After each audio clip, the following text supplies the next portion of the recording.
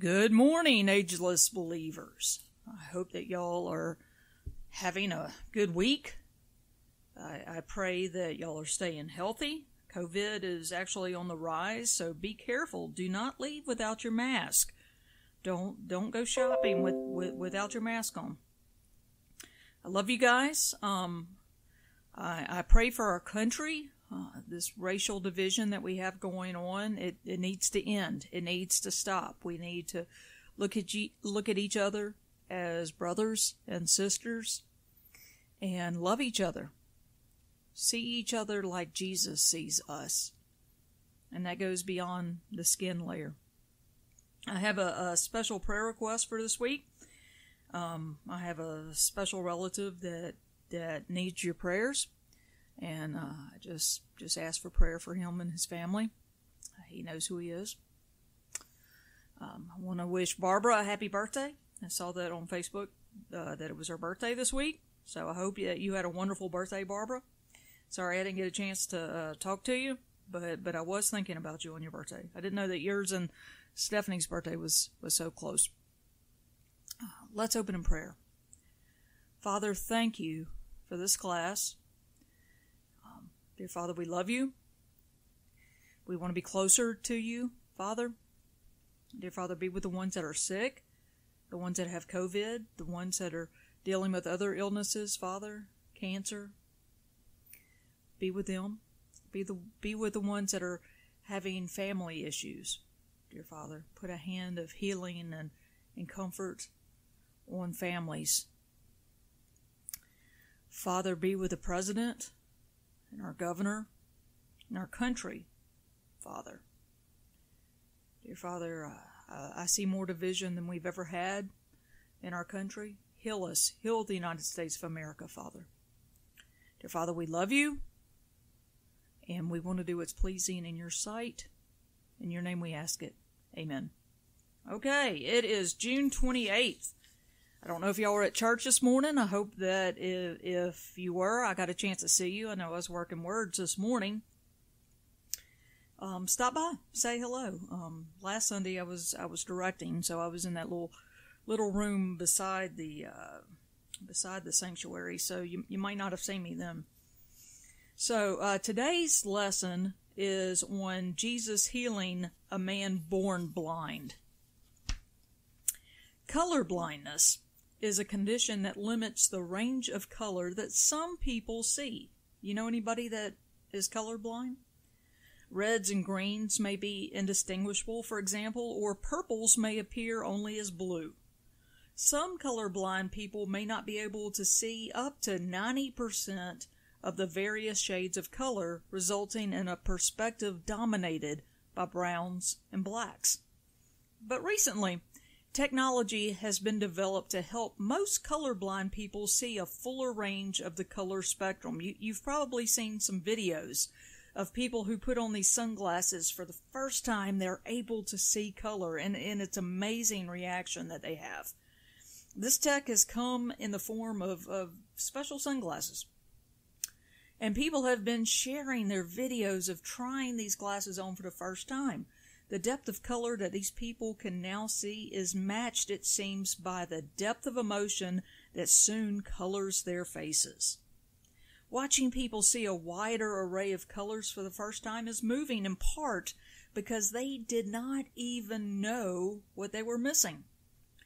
But on an even greater scale, the world is full of people living in darkness, the spiritual darkness of sin, and they don't even know it. What's more, they don't know that there's a cure for their spiritual blindness. So today, we'll follow the story of Jesus healing a man who was born blind. This miracle would reveal Jesus' identity to those able and willing to see it, that he is the light of the world to push back the darkness of sin. And Jesus is the Son of God who came to do the works of his Father.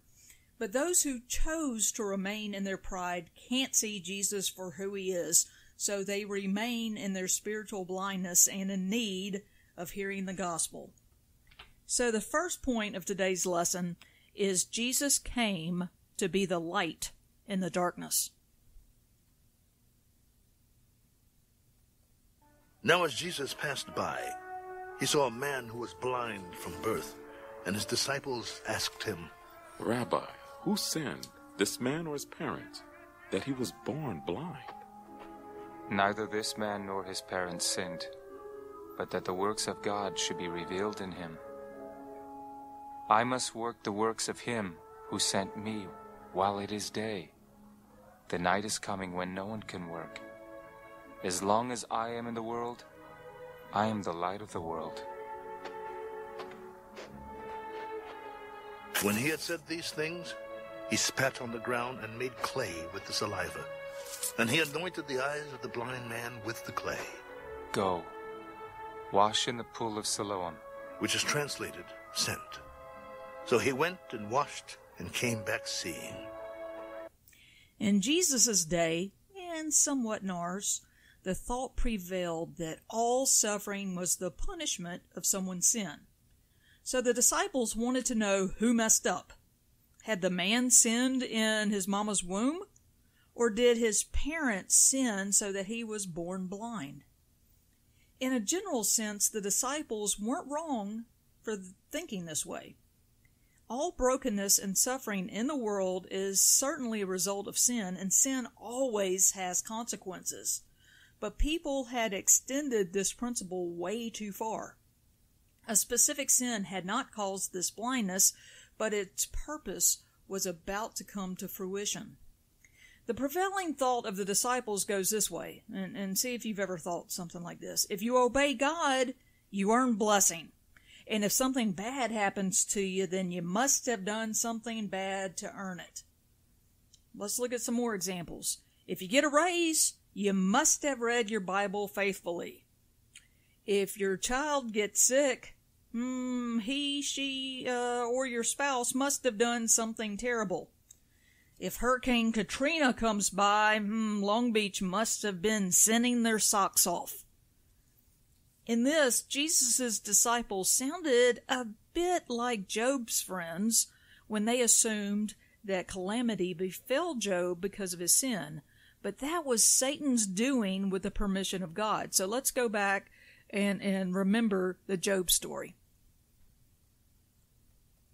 Remember now, who ever perished being innocent? Or where were the upright ever cut off? Even as I have seen, those who plow iniquity and sow trouble reap the same. The world is not a mathematical function where if you put in a certain value, you always get a corresponding value.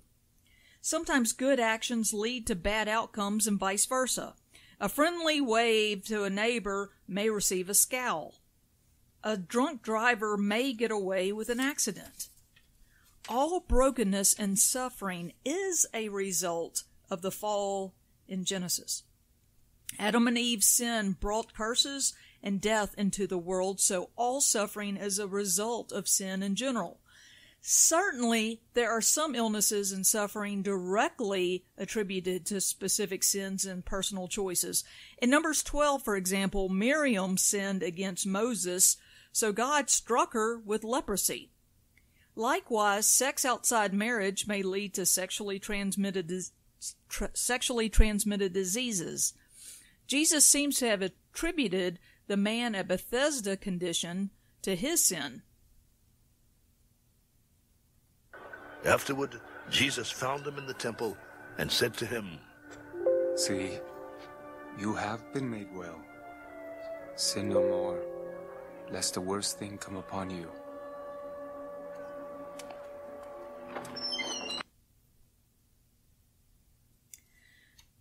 But as Jesus pointed out in this passage, not all suffering is attributable to someone's specific sin. The disciples asked about the specific curse of the man's blindness, but Jesus answered in terms of its purpose. This man was blind so Jesus could reveal himself as the light of the world and do the works of God in healing this man of his lifelong blindness.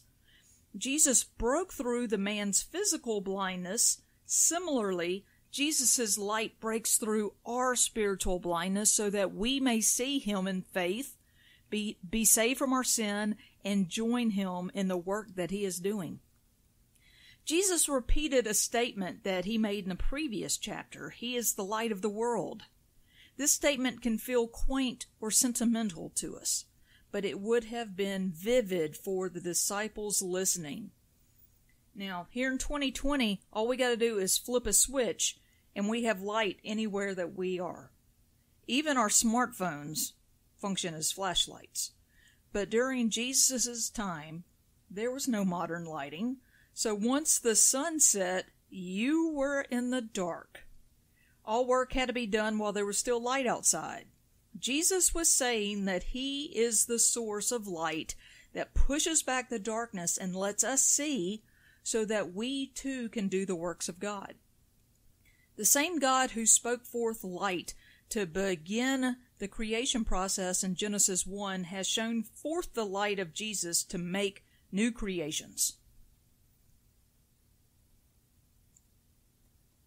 For it is the God who commanded light to shine out of darkness, who has shone in our hearts to give the light of the knowledge of the glory of God in the face of Jesus Christ. Therefore, if anyone is in Christ, he is a new creation. Old things have passed away. Behold, all things have become new. Now God has done this so that we might become the light of the world, reflecting the light of Jesus. You are the light of the world. A city that is set on a hill cannot be hidden. Nor do they light a lamp and put it under a basket, but on a lampstand, and it gives light to all who are in the house. Let your light so shine before men, that they may see your good works and glorify your Father in heaven. Jesus tells us exactly what it means to shine light, to do good deeds in his name. When we do good works that reflect who Jesus is, God gets the glory. This means that the way we parent our children, our speech and conduct while we work, and the way that we care for and elevate the powerless ought to be done in such a way that the world sees it and is pointed to Christ. Our light shines when we live as redeemed sons and daughters of God. So that brings us to point 2 of this week's lesson. Jesus came to do the works of God. The formerly blind man's neighbors were astounded that he could now see. So they took him to the Pharisees, who questioned him about his healing. Now, when he attributed his healing, once again on the Sabbath, to Jesus, they interrogated the man's parents to verify if he were really blind before. The Pharisees didn't want to believe that this man had been healed because they refused to acknowledge Jesus' significance and power. So let's back up and see what's going on with the man's parents. Therefore the neighbors and those who previously had seen that he was blind said, "Is not this he who sat and begged?" This is he. Others said, He is like him. I am he. How were your eyes opened? A man called Jesus made clay and anointed my eyes and said to me, "Go to the pool of Siloam and wash." So I went and washed, and I received sight. Where is he? I do not know. They brought him who formerly was blind to the Pharisees. Now it was a Sabbath when Jesus made the clay and opened his eyes. Then the Pharisees also asked him again how he had received his sight. He put clay on my eyes, and I washed, and I see. This man is not from God, because he does not keep the Sabbath. How can a man who is a sinner do such signs? And there was a division among them. They said to the blind man again, What do you say about him, because he opened your eyes? He is a prophet. But the Jews did not believe concerning him, that he had been blind and received his sight, until they called the parents of him who had received his sight, and he asked them, saying, Is this your son, who you say was born blind? How then does he now see? We know that this is our son, and that he was born blind.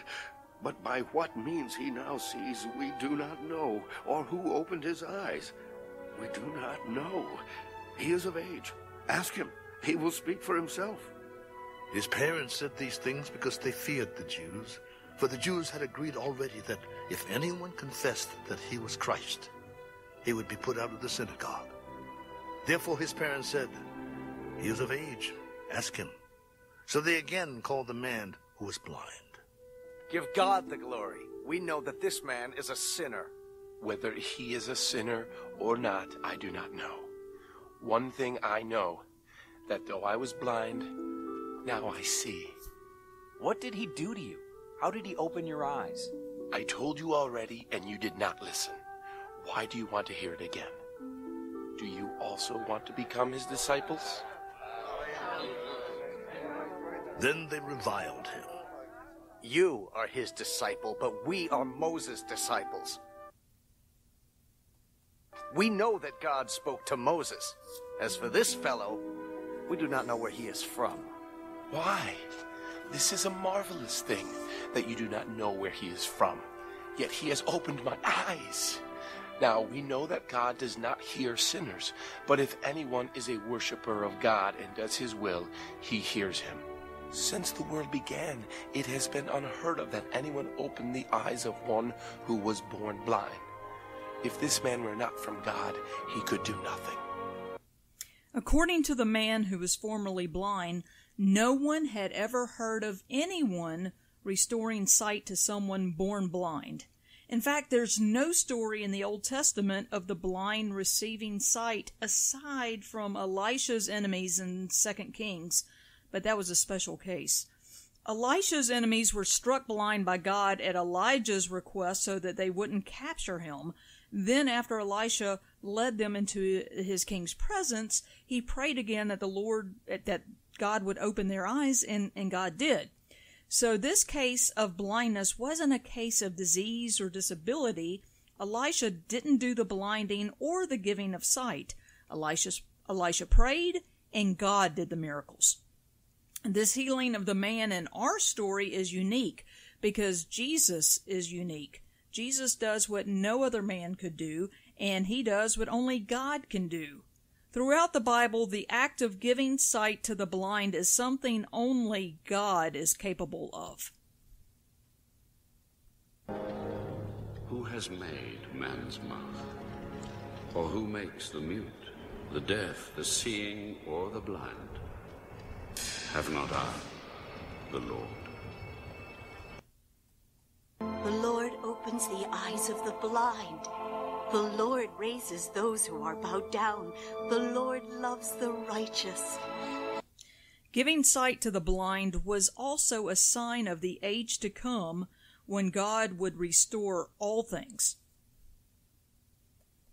In that day, the deaf shall hear the words of the book, and the eyes of the blind shall see out of obscurity and out of darkness. The humble also shall increase their joy in the Lord, and the poor among men shall rejoice in the Holy One of Israel. Thus says God the Lord, who created the heavens and stretched them out, who spread forth the earth and that which comes from it, who gives breath to the people on it, and spirit to those who walk on it. I, the Lord, have called you in righteousness, and will hold your hand.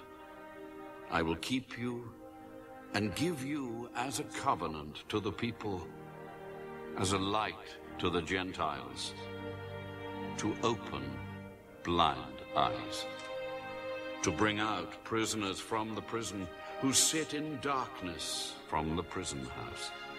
I am the Lord, that is my name. And my glory I will not give to another, nor my praise to carved images. One more. The Spirit of the Lord is upon me, because he has anointed me to preach the gospel to the poor. He has sent me to heal the brokenhearted, to proclaim liberty to the captives, and recovery of sight to the blind, to set at liberty those who are oppressed, to proclaim the acceptable year of the Lord. Then he closed the book and gave it back to the attendant and sat down. And the eyes of all who were in the synagogue were fixed on him. Today this scripture is fulfilled in your hearing. History is full of remarkable men and women who did fantastic feats and greatly impacted the world. But Jesus is unique because he isn't just any man. Jesus is the Son of Man, the Savior who has come into the world fully God and fully man. The Pharisees said that they didn't know where Jesus was from. They wanted to belittle him as if he weren't important enough to know things about. But the healed man claimed they should be able to tell that Jesus is from God because of what he had done. It wasn't the mud or the pool of Siloam that opened the man's eyes. It was Jesus. And if Jesus did that, it was because God did it through him. He reasoned that healing comes from God, so Jesus must be from God. How ironic that this unlearned man who had been blind had to teach the Pharisees on good theology. Jesus does the works of God because Jesus is from God, and if this is true, then Jesus' works show us what God cares about. But I have a greater witness than John's. For the works which the Father has given me to finish, the very works that I do, bear witness of me, that the Father has sent me. What did Jesus do? Just in this narrative, Jesus corrected a misunderstanding, taught the truth, healed the blind, befriended the marginalized, and confronted the proud. All these things show God's love for us, but they also reveal God's plan to push back the darkness and undo the brokenness in the world and restore creation. The greatness of Jesus' works was in his death and resurrection, by which he secured forgiveness of sins and a restored relationship with God for those who believe in him. Jesus lived a sinless life, bore the punishment for our sin in his death, and conquered the grave in his resurrection. Jesus did what no one else could ever do, save us and restore us to the Father. The promise of salvation and restoration is available to anyone who will believe and trust in him. The work of the gospel also grants the believers a mission and a purpose. Because of what Christ has done to reconcile us to the Father, we are now called as his agents of reconciliation to do his work on the earth, looking forward to the day when he will make all things new. Therefore, from now on, we regard no one according to the flesh.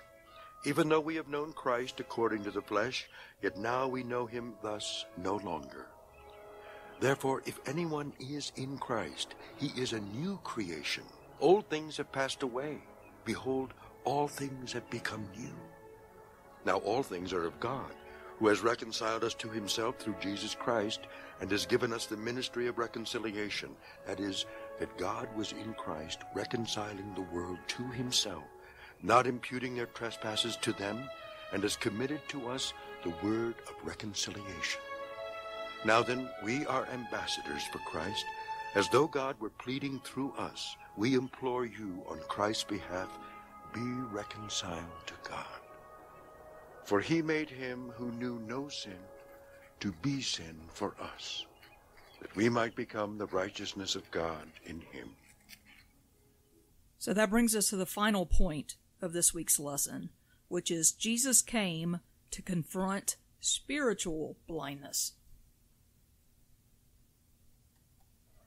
Jesus heard that they had cast him out, and when he had found him, he said to him, Do you believe in the Son of God?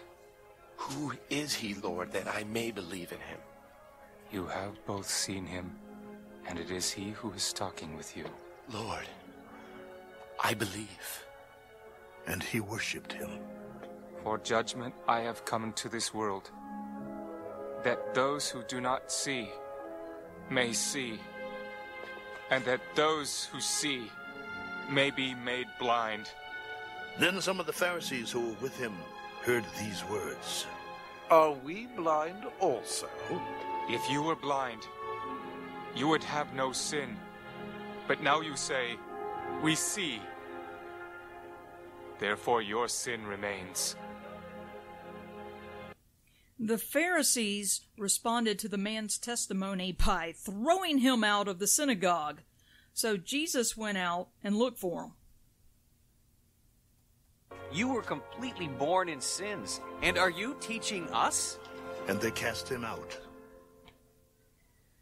Now that he was cut off from all spiritual connection to his family and people, what would he do? Would the man blame the man who had healed him? No. In fact, upon learning that the man was the Son of Man, the promised Messiah, the former blind man responded with faith and with worship. This was the work of God in his heart. This man went from describing Jesus as a mere man to calling him a prophet, to saying that Jesus must be from God. But his confession here was altogether different. He called Jesus Lord and worshipped him as Lord. Lord in that day was a polite way of addressing a man, similar to Sir or Mr. would be today, which is how the man used the word in verse 36. But Lord also was used to refer to the God of the Scriptures, Yahweh. And in verse 38, the man referred to Jesus as divine, as shown by his willingness to worship the Son of Man in the flesh. He didn't come to this belief on his own, but by the work of God in his heart through the Holy Spirit. Therefore I make known to you that no one speaking by the Spirit of God calls Jesus accursed, and no one can say that Jesus is Lord except by the Holy Spirit. Simon Peter answered, You are the Christ, the Son of the living God. Blessed are you, Simon Bar-Jonah, for flesh and blood has not revealed this to you, but my Father who is in heaven. The man who couldn't see anything earlier that day now saw Jesus, and he saw Jesus for who he really is. He didn't just receive physical sight. This man received spiritual sight. Through the power of the Holy Spirit, the man confessed with his mouth that Jesus is Lord, and he worshipped him. This is precisely what happens to every Christian at the moment of conversion. Unlike the man who had been healed of his physical blindness, the Pharisees were spiritually blind. They made confident yet woefully wrong assertions that Jesus was not the Messiah. They rejected the true light of the world and thereby confirmed that they were in spiritual darkness. Jesus told us why. They thought that they were without sin. They thought that they could see, so they remained enslaved to sin. Imagine this miracle story if Jesus had come to the blind man stumbling along, bumping into every wall and tripping over every rock, and asked if he wanted to see, but the blind man said, What do you mean? I can see. This was the condition of the Pharisees, who were blind to their own blindness. Since they thought that they could see spiritually, they refused to come to Jesus and believe, and so they continued to be enslaved to their sin. Their prideful sin prevented them from seeing Jesus as the light of the world. Sometimes we can act just like the Pharisees, but we can avoid making the same mistakes as these leaders by embracing a humble, teachable posture. How do you respond when someone points out sin in your life? Thankful or defensive? Unless we acknowledge our need, we'll be blind to God's provision. So in closing, the vast majority of people on this planet can see, and we often take that for granted. We go through this life rarely, if ever, questioning what it would be like to live blind. We're used to seeing ourselves in the mirror, being able to drive ourselves places, and appreciating the beauty of a sunrise or a sunset. Likewise, believers may take for granted the gift of spiritual sight made possible by Jesus' death and resurrection for us. We've seen the glory and beauty of Jesus by faith and lived in his light, but the world still lives in spiritual darkness. We've been blessed by hearing the gospel to see Jesus. Will we share that same gospel with others so they too can believe and see Jesus for the first time? All right, y'all, let's close in prayer. Dear Father, we have a lot of folks that are hurting out there, and we got a lot of folks that are blind out there. They might not be physically blind, but Father, you know that they are spiritually blind. Dear Father, open their eyes to let them know that you are the true light of the world, and that none of us can see, none of us can enjoy being with you for eternity if we do not bow before your throne and admit that you are Lord. You are Lord of our lives. Dear Father, even the rocks would cry out. Dear Father, let us humble ourselves. We love you, Father. And dear Father, let us be the salt. In your name we ask. Amen. Y'all have a good week. I hope to see y'all soon.